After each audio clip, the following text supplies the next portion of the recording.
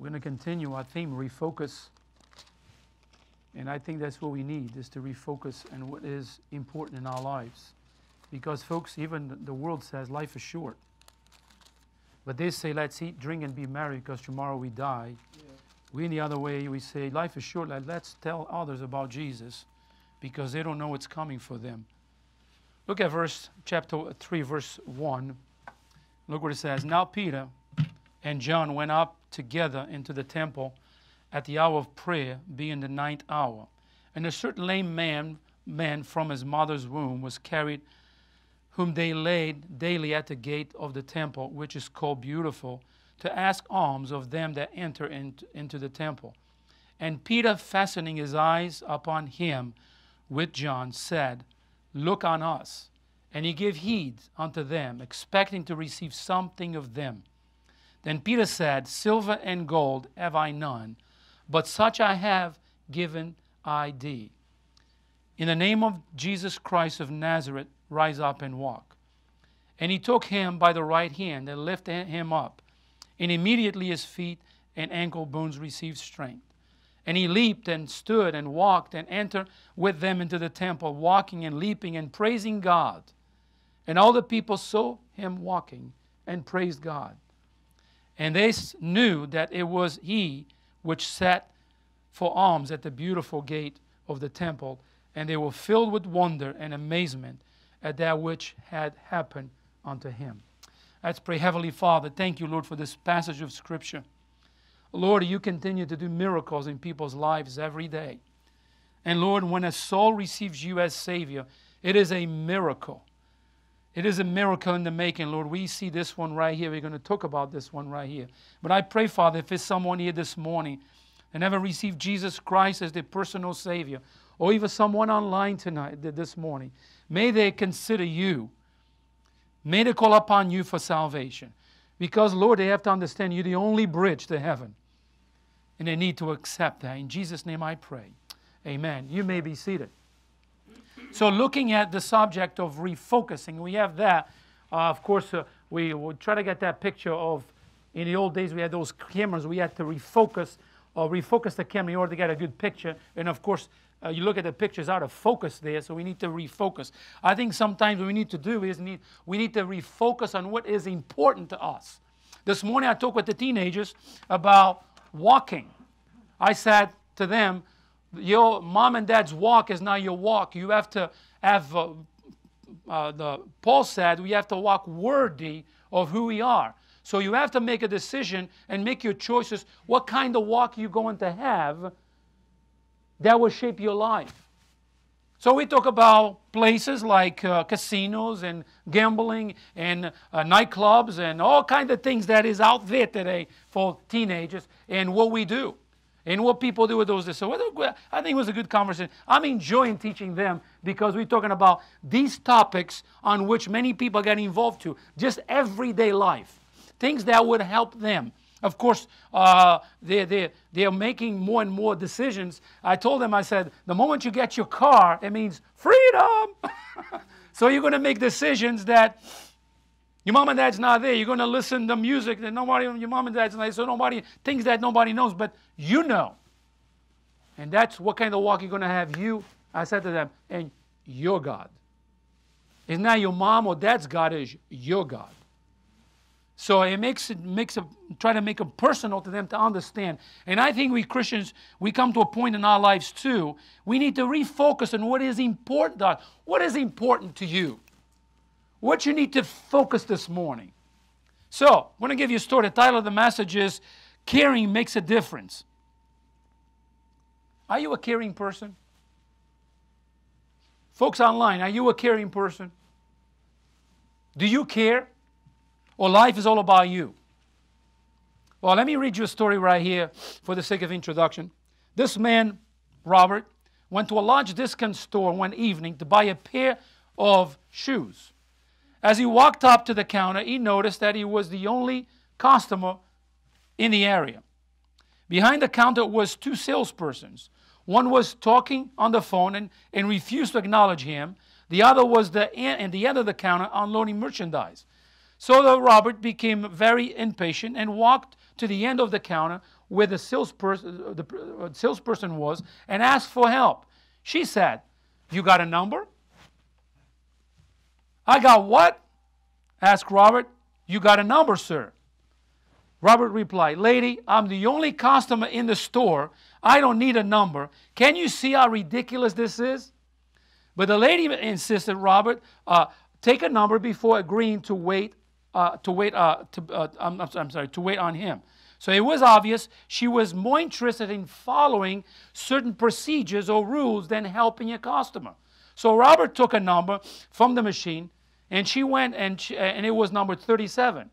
He walked back to the lady. The sales lady looked at her number counter, which revealed the last customer who had been waiting on the number 34. She called number 35.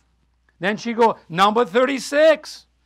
Then they go number 37. Robert said, "It's me." "May I help you?" she asked, without cracking a smile. "No," said Robert, and he turned away and walked away. So let me get a Kleenex here. So I wish I could say that kind of senseless insensitivity and lack of concern for the customer is only limited to the business community, but unfortunately, it's not. This type of uncaring attitude goes every day in the hearts of many people. We live in a selfish society where people don't care about anyone else but themselves. I think we have a very caring church here. I do. Ask the people that come here on Saturdays. So now, have you ever been in a situation in which you looked completely hopeless? You look around to others for help and concern, and then found out that they were completely indifferent and apathetic to your problem? Have you ever cried, "Does anyone care of what happened to me or of what happens in my life?" Have you ever been there? It seemed like nobody cares. Are you living in a in a generation of hurting people who want to know that someone truly cares about them? Folks, don't you ever think that everybody is okay. People out there are hurting. People in the church might be hurting. But I tell you what, we need to show a caring heart towards people. To care means to have thought or regard towards another, to feel concern about people. Let me put it this. Was Jesus a caring person? Yes. Then the Bible says he was moved with compassion when he looked at the amounts of people. He said it was sheep without shepherds. Did he feed them? Yes. Because he cared. Get this. If we are going to be a church or a Christian that pleases God, we are going to have to take care or to care about people who are hurting. Listen, folks, people who are hurting because a lot of them are lost. We need to care enough to go tell them the truth. If we don't care, we won't open our mouths and tell. At least we need to pray for them. If we don't have the opportunity to tell them, someone else will come along. We have learned from the first generation Christians that healthy relationships make a difference.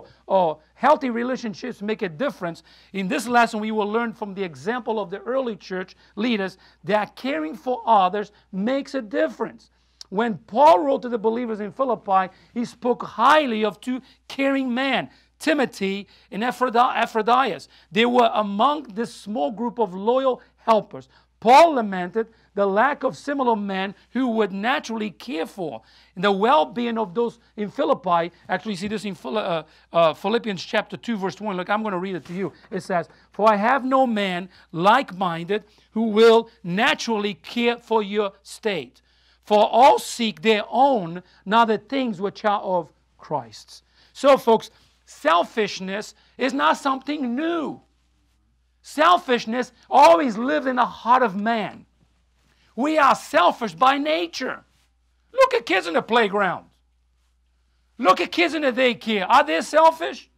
Yeah, you say, where they learn that stuff? It's natural to them. It's natural to us to be selfish. We don't need to have a society telling us, but if society promotes it, it gets even worse. That's what we have in our world. Folks, in order for us to refocus on the ways of the Lord, we individually need to exercise care for others. In order for us to move forward and grow both spiritually and physically as a church, we must refocus on caring for the needs of others, both spiritual needs and physical needs.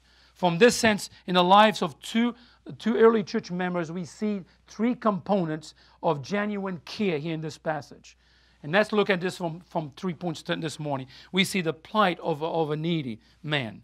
Look at verse 2. And a certain man, lame from his mother's womb, was carried, whom they laid daily at the gate of the temple, which is called Beauty, to ask alms of them that enter in the temple. So, folks, we live in a society that continue teaching that life is about self. I hear in the workplace all the time, you deserve. You work hard all week. You go do this. You deserve. Why don't you come with us? Have some fun. You deserve it. Really? Now, are we supposed to work to help our families? Isn't that what we work for? You know, we work for others, and the people in the family, they might not be able to work, but we provide all these things. And so we have to be caring people. And we see right here, we live in a society, and I say society, an American society of a very selfish society. I'm not saying that everybody is selfish. Don't misunderstand me here. I'm saying we live in a generally speaking, in a very selfish society. There's a lot of good people out there. There's a lot of caring people out there. There's a lot of people out there that give everything they could give to help others. I know that. So, there's nothing wrong about one taking care of himself. We should. Actually, we should take care of ourselves. But there's a line on which we must see that there is a limit to self. Get this. Life is far more fulfilling when we have a caring spirit who is willing to extend a helping hand to those who are in need. You say, well, nobody's in need in our society this day. Everybody's rich. No, there's a lot of needy people out there. Did you notice lately at the gas pump? You see people that go ahead of you. Do you see the amount of gas that they put in their pumps? Do you see it? $10, $5, $20. What does that mean? They're struggling financially. That's what that means. If you don't have to ask, you can see it. I was at the pump twice this week at BJ's, because it's usually where I go because it's the cheapest place I could find. And I observe those things. I'm not trying to do it purposely. It's just the Lord. And I'm looking at it. There's two people ahead of me. I saw that. I look at the other pump. Same thing. I was like, wow. And I observed that to different things. So it isn't need. Prices are high. Everything is high. People are in need.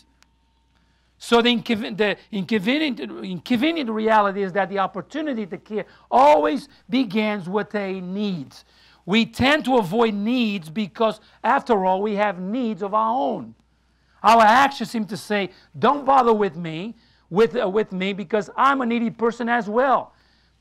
But if we strive to make a difference, we will express care for others. Now, folks, the reality is that all of us have needs. All of us are needy people. All of us need help. We might need physical help. We might need spiritual help. We might be crying today because we need somebody to come and encourage us. We all needy people. We need each other. We need each other. Folks, don't you want a shoulder to cry if you are hurting, if you're discouraged? Do you want somebody to talk with to help you up? Of course you do. What about if you're in a physical need? Don't you want somebody to help you? Of course we do. Now, the great thing is to witness a needy person helping another needy person. To take a look at this man in our text. This man had at least 3 dying needs right here. Letter A, he needed strength to walk.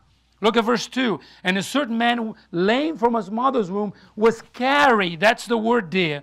Whom they laid daily at the gate of the temple. So this man was a handicapped man, something that was very hard in those days, and it is today as well. But this man was handicapped. I don't believe that this man had a wheelchair, neither any form of transportation. There was people that carried him. Obviously, those people saw the need, and every day pretty much pick him up and put him in that place so he could make a living. There was no social programs in those days, folks. The government did not care about you in those days like that. Today we live in a social program. Everybody receives something. And praise the Lord if they do, if they have the need to that. But in those days there was no such thing. He had to go make a living. So this man was trying to make a living by begging because he didn't have any other source of income. He couldn't do anything. So this man was simply laying there day after day, helplessly sick. So this man, in many ways, describes the ocean of people who live around us, who are diseased with sin and morally crippled. And listen, folks, what are we doing as a church? What is the Christian church doing to reach people today? Right. May we be careful, though, we don't get so many entertainments, and we forget that there is people living outside the walls of the church who needs Jesus. I'm not trying to be an evangelist this morning here, but I'm telling you what, that's my heart. People need to hear the Savior. And one of the things that cuts my heart, and when I hear someone that I know that died without Jesus. You see, this man describes the ocean of people around us. And we're witnessing of a society who is caring more and more, doesn't care, it was actually dying more too, because the moral corruption that is going on in our world. Sin is not sin anymore. Who is right and who is wrong? So we live in a world of confusion. Where is the truth? Where do you find the truth?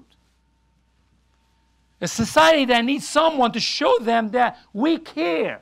Listen, folks, if you bring a gospel tract and give to someone, it shows that you care about that soul. If you tell someone about Jesus, it shows that you care about that soul.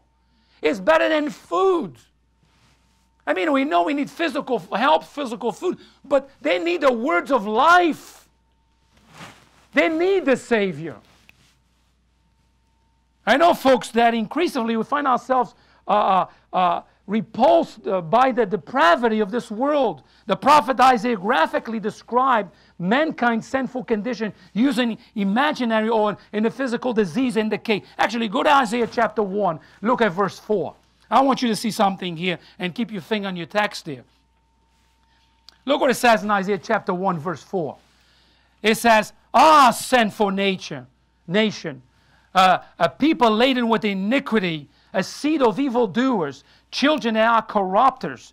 They have forsaken the Lord and have provoked the Holy One of Israel unto anger, and they are gone away backwards. Why should ye be stricken any more? He will revolt more and more. The whole head is sick, and the whole heart fainted."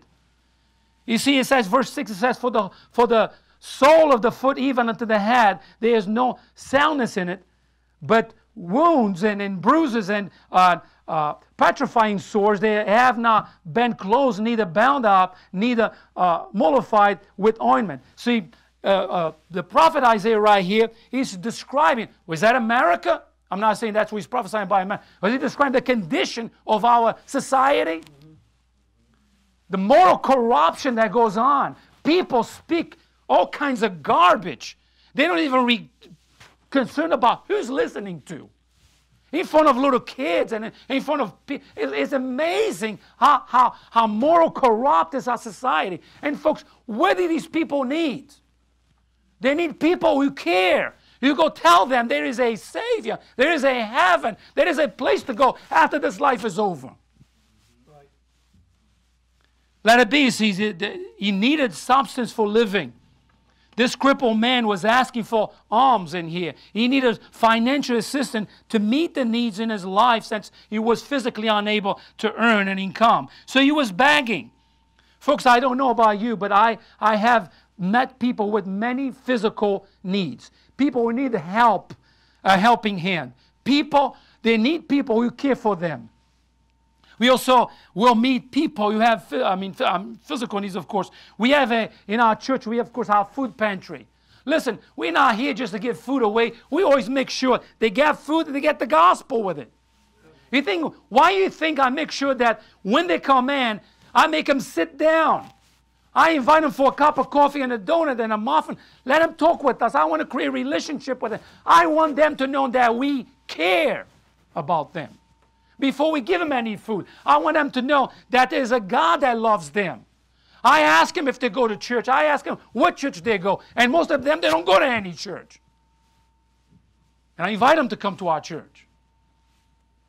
As I'm not trying to put a bait, I'm trying to help them.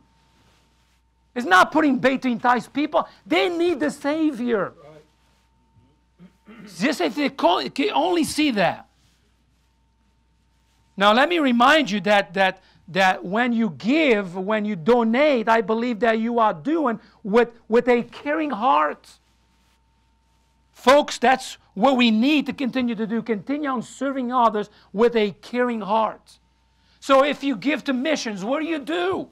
You give with a caring heart because you know that those men that are in other parts of the world, they are preaching the gospel to needy people. That's what they're doing. And you know what? You put that in the bank of heaven because you might get to heaven someday, and someone that come to you is because of you that I am here.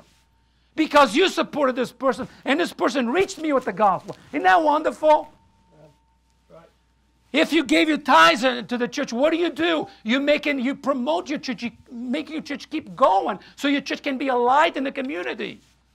Folks, we're not playing church. This is reality. This is what God told us to do. Listen, if I think that I was going to start a church just to play church, I wouldn't be here. This is the reality of who we are. We are Christians, the children of the living God. And the church is to be, the shining block in the neighborhoods that people can see, I have a need. I need a Savior. Jesus spoke of the importance of a caring spirit. Go to Matthew chapter 25 and look at verse 37.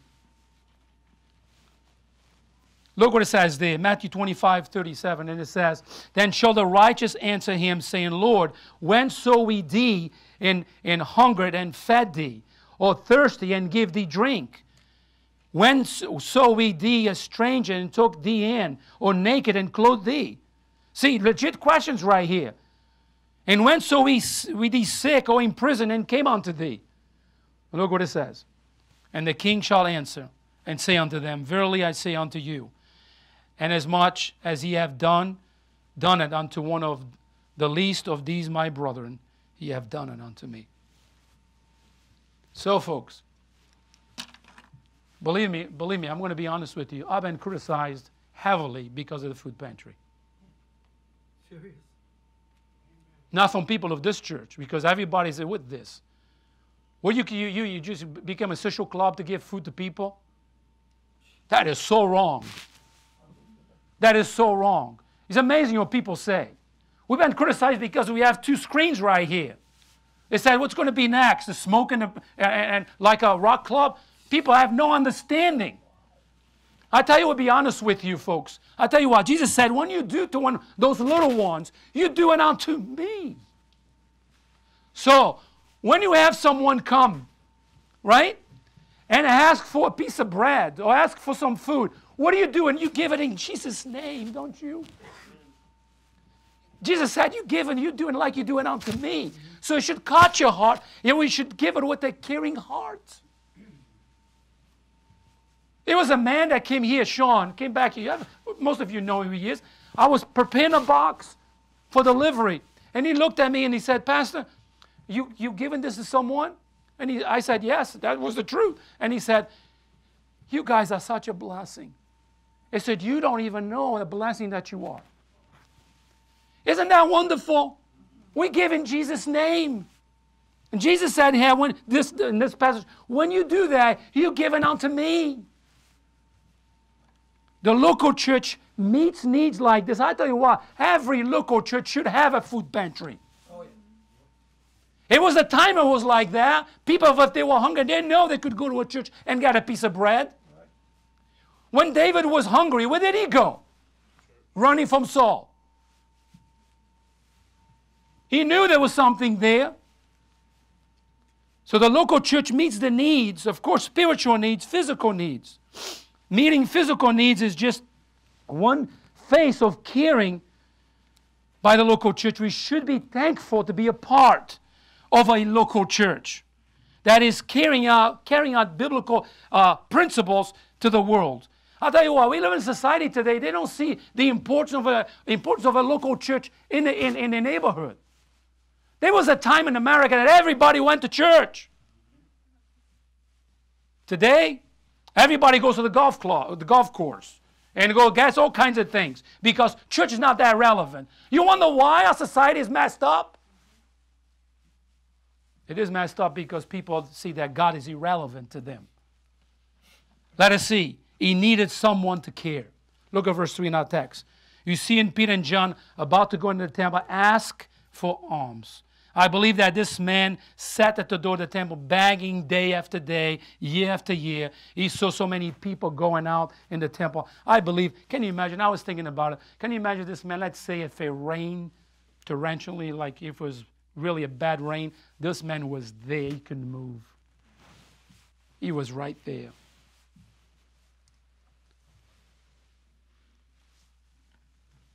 I believe this man was many times dreamed about being healthy and walk like everyone else. Among all those enticing in the temple and entering the temple that day, this man noticed Peter and John specifically. He no doubt caught the eyes of many temple goers and encountered a variety of responses. But when he looked eyes with these two men and expected something from them. Somehow he knew, at least he hoped, they would help him. So more people than we realize are looking for a person for help, a person to care. Actually, there are many people around us that could use our help. Sometimes there are people in our local church that are in need and could use our help. The question is, do you care? Do I care about my brother, about my sister, when they're sick, when they're down, when they're discouraged, when they're beaten down by the issues of life? Patty is sick. Here we do. Let her know that we care. Pray for her. My mother-in-law is sick. Let her know that you care. Pray for her. Robert's wife has COVID. His daughter has COVID. Let him know that we care. Let him know. See, people need to know that we care.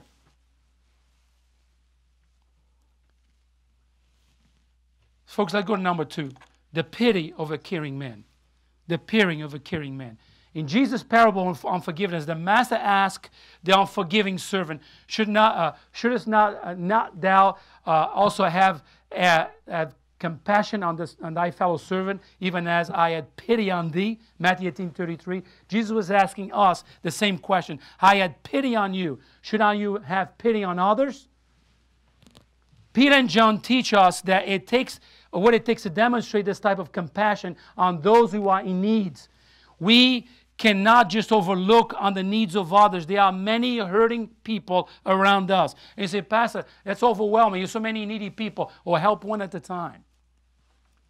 Let's look at this. Letter A, the look of a caring eyes. Look what it says. And Peter, fastening his eyes on him with John, said, look on us. You see, Peter and John did not overlook this person. They looked at him straight in the eyes, and they looked at him and said, look at us here. I tell you what, isn't the parable of the Good Samaritan? What happened before the Good Samaritan showed up? There were the two people that passed by. You know what happened? They were too busy. They were too busy to help somebody that was assaulted in the road. Folks, I'm not saying we do that, but I tell you what, if I see an accident in the road, if I see somebody hurt, If I can get out of my car, I do get out of my car. And if I can't, you know what I do? I pray for that people. Was the time we were coming, I believe we were coming to church one night, and a mattress flew out of somebody's car. This lady was going in front of us, and suddenly I saw her car going up in the air and hit the wall. And we stopped, and I didn't know why. So I get out of the car immediately. I went to see, and I saw the mattress went on somebody's car and dragged up. And the lady said, "What happened?" I don't know. She was hurt. You know, I cannot help people in the medical field because I'm not a doctor, but we can help. Call 911. Somebody is hurt in here. I didn't walk away. I stayed there with that lady the whole time. And my car was parked behind. And you know how dangerous it is in the highway? Oh, yeah. I stayed there with that lady. Like, I know she needed somebody to be there for her. And I was. When the rescue came, I told the rescue, and I said to the lady, I have to leave now. You have somebody here to help you. You know what you do at the same time? Tell her about Jesus. Because I don't know her injuries. She hit the wall head on. They need Jesus. You see, right here, we're going to see this, the look of a caring eyes. You see, perhaps most of the folks to cross the lame man and ignore him. As they walked to the temple, they were too busy. So, but not here, these two. They look at him and say, look at us. Let it be the help of a caring hands. Look what it says in verse 6. Then Peter says, silver and gold have I none. They're not rich people, they're poor. But such as I have, give I thee. So what I have, I'm going to give to you. In the name of Jesus Christ of Nazareth, rise up and walk. Peter and John did more than experiencing emotions here. They moved into action. They placed their hands on this man, grip his fetal body and help him up to his feet. Think of this. God's power alone could certainly have enabled this man to stand on his feet without assistance of Peter and John. But God helps those in need by using compassionate people who are willing to become personally involved. God could send his angels and witness to people, but God chooses you and me. Could God send a legion of angels? Yes. Could God send a bunch of angels to tell about the Savior? Yes, but now God chooses you and me. Why? He wants somebody with a caring heart. He wants somebody that loves people. He wants somebody who has a testimony. God transformed my life. Look what God did to me. Why not you have something that I have? I want to give it to you as well. You see, the help of caring hands. God could heal this man, but he chose Peter and John to lift this man up. Folks, there's a lot of people that need to be lifted this morning. Discouraged, beaten down by life. Nowhere to go. There are many things Jesus did that we cannot duplicate. We cannot raise the dead, walk on water, or cleanse a leper. We can, however, reach out our hands to lift up those who are in need. We can do that. When you lift someone up, when you care enough to get involved, you are in that moment like Jesus. You're helping your fellow man who are made in the image of God. Whom have you lifted lately? A kind word can lift up somebody's spirit. A thoughtful act can lift a person's burden. Introducing a man to Jesus can lift him right into eternal relationship with God. Do you have a caring hands? Do you have a caring heart? Do you have a caring spirit? Because some things we think about caring is about giving things to people. Not necessarily that. How many people are beaten down, discouraged? They just need a word of encouragement. Get this. Caring hands are energized by caring hearts. Number 3, the praise of the healed man. Look at verse 8. And he leaped and stood and walked and entered with them into the temple, walking and leaping and praising God. Isn't that wonderful? He could never stood up, but he did. He had never walked before, but now he could walk. He had never leaped before, but now he was leaping. He likely had many enter in the temple before, but now he entered unassisted. He was there on his own. And that's not all that he was doing. He was also praising God. Listen, folks, that's what we need to teach people, to praise God. Listen, we exist because of God. This galaxy exists because of God. Everything functions because of God. Man is so powerful that needs God. There are so many intelligent heads out there say, we don't need God. Yes, you do. That's ignorance at a high level. When people say, I don't need God. Yes, you do. The very air that you breathe every day is because of God's mercy and grace. And this nonsense about going to another planet where there's air and oxygen, it's baloney. All right? That's what I put it. It's baloney. In the beginning, God created the heavens and the earth. And He put life in there. Go look at other planets and galaxies. They're dead. It's just a bunch of rock and dirt. And you know what God created that? So we can look up and give glory to Him. The heavens declare the glory of God. We stand in awe. Did you ever look at the heavens? Buy one of those, whatever the name is, and look at the heavens. And look at our creative God, how good He is. Number 3, I said the praise of the healing man. Letter A. His praise was witness of God's power. This man first respond to healing was to praise God. He wanted everyone to know that God had changed his life. Ephesians 1:2 says that we should be to the praise of His glory who first trusted in Christ. The testimony of a changed life is a wonderful tool. People can argue about our message. When they look at you, when people actually that know you well, and you've been transformed by the power of the gospel, they cannot deny that. When I first got saved, I had somebody in my family and said, I'm going to see how long this is going to last. It's been 24 years, folks, and still going strong. You know, because I know what I have believed that day. There are things that we get ourselves into, and it lasts for a little time.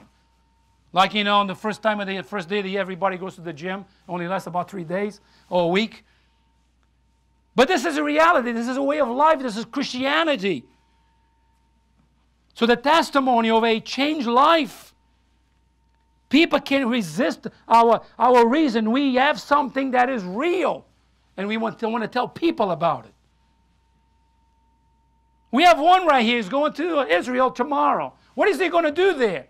He's going there. One of the purposes he's going to do there to give the gospel to people, to the Jewish people. Isn't that wonderful? You see, we live in a world that they think they don't need the gospel. I'm thinking about one thing right here. We Christian people need to do a better job of having a caring heart. Yep. We need to show the world that we care. We might say, well, you don't know the people that I know. Well, you don't know the people that I know. There's a lot of good people, a lot of bad people out there too. You know what they need? They need the gospel. Let it be. His praises were watched by people. Look at verse 9 and verse 10. And all the people saw him walking and praising God. It means now, just some people say, all the people.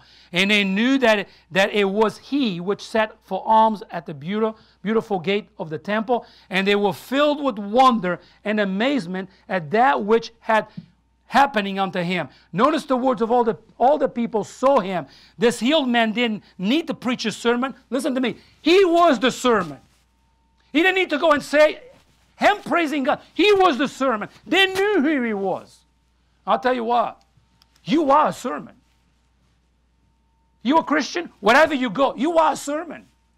You've been changed. You've been transformed. And you know what? Wherever you go, you are a sermon.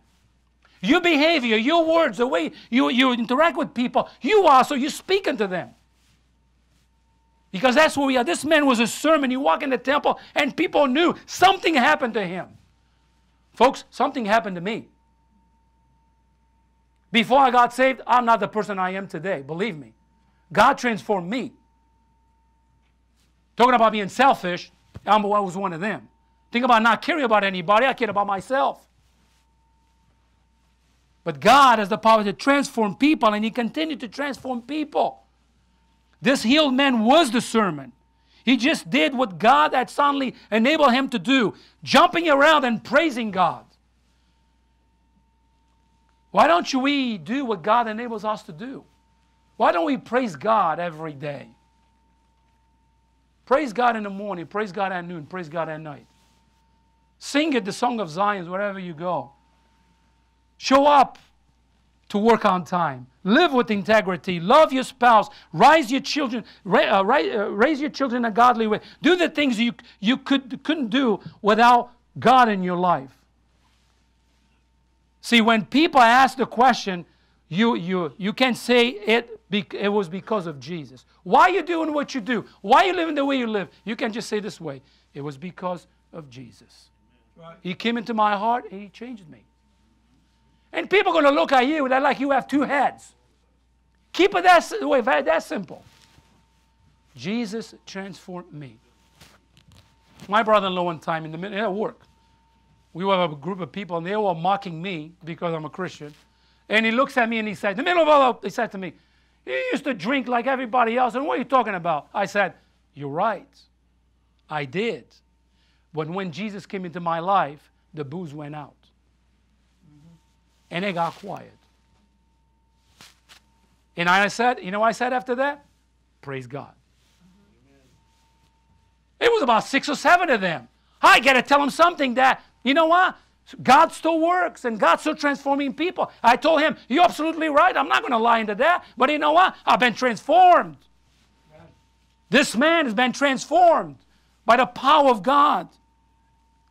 But don't forget this. God used 2 men here to do something God could do all alone. Look what it says in Matthew 16. "Let your light so shine before men that they may see your good works." And listen to this. "And glorify your Father which is in heaven." See, when we live right, speak right, behave right, go to the right places, they will glorify your Father. Not their Father, your Father. Because God is not their Father. Folks, let me say this before I conclude my message this morning. There are many uncaring, unloving, backstabbing, two-faced people in our world. But that should not be said of us Christians. We are to be known as caring people, a reaching church who loves Jesus, and listen to this, and loves people.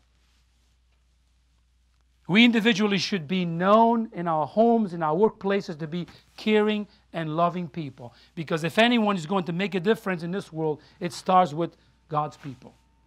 We make a difference in this world.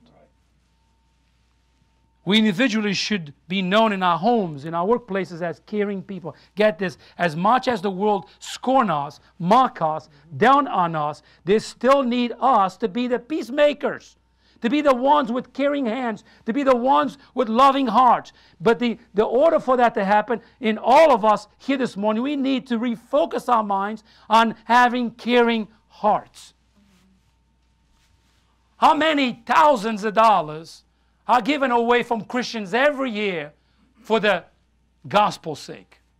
How many people, how many thousands and thousands of amounts of food is given by Christians to needy people every year in the other parts of the world, including in America? You know what? It comes from caring hearts and caring people. People who care about others for the sake of God. I'll tell you what, something that we need to do is to have caring hearts. We need to have caring hearts. Care for others. Care for our brothers and sisters. We need to care for each other. If someone is hurting, we hurt with them. If someone is crying, we cry with them. Don't just come with that thing, "Oh, you will get over. She will get over." You know what that speaks? It speaks of an uncaring heart. We see them crying. We know it's a problem. We cry with them. We see someone rejoicing, we rejoice at them. Actually, the Bible talks about this. A caring heart. So I conclude. It is amazing what happens when people care. Because 2 men show up and stopped and look at a lame man, God was glorified. You see that? Peter and John didn't glorify themselves. He went in the temple and he glorified God. Isn't that good? I'll tell you what, I wonder how many people come here and get food and they're glorifying God on the way out. That church cares. The word goes around, folks. And that's what we should do. Serve our Savior with a caring heart. And serving others with a caring heart. Let's pray. Heavenly Father, we thank you, Lord, for your love, for your mercy, and for your goodness. Thank you, Lord, for the example of Peter and John. Lord, they didn't have much to give, but they gave what they had. They had Christ in them. Help us, Lord. We have the Spirit of God in us. And help us to give to others as well who don't have it. Lord, as the harvest is plenteous out there, many people are dying without Jesus. I pray, Father, help us to be that source of information that they need to come to the Savior. And I pray, Father, if there's someone here this morning and never received Jesus as Savior, may today they call upon you. Lord, we don't play church here. We're preaching and proclaiming your word. I pray in Jesus' name. Amen.